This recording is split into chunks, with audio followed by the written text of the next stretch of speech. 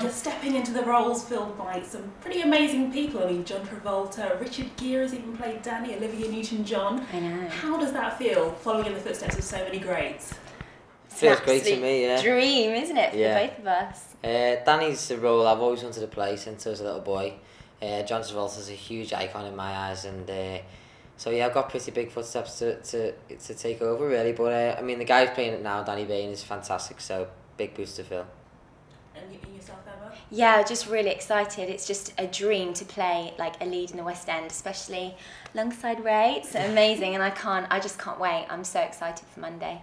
It's Does going it to be help great. having starred in it before in different parts, or does that almost make it harder, like knowing too much? Parts in the show, it's worse in a way, Yeah. because you know what you're doing, but you're You a sort of- different part, and my yeah. part was so different to Sandy, and you're kind of on stage with that person, and it's really It's like confusing. writing with your right hand for ages Yeah. and then trying to write with your left for the next 10 years. Like it's really. It would have been difficult. easier to go in just as the role, but Yeah. it's getting there, and yeah. Hard work, but we're getting there. Yeah. And how did it all come about, the fact that you're a couple in real life and you're going to be playing a couple on stage? Whose idea was that? Was it yours?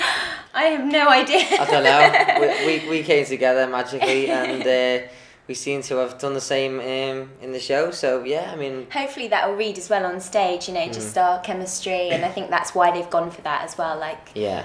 I think it will be great. It's going to on be a great stage. show, but we've got to put the hard work in, I suppose. Yes.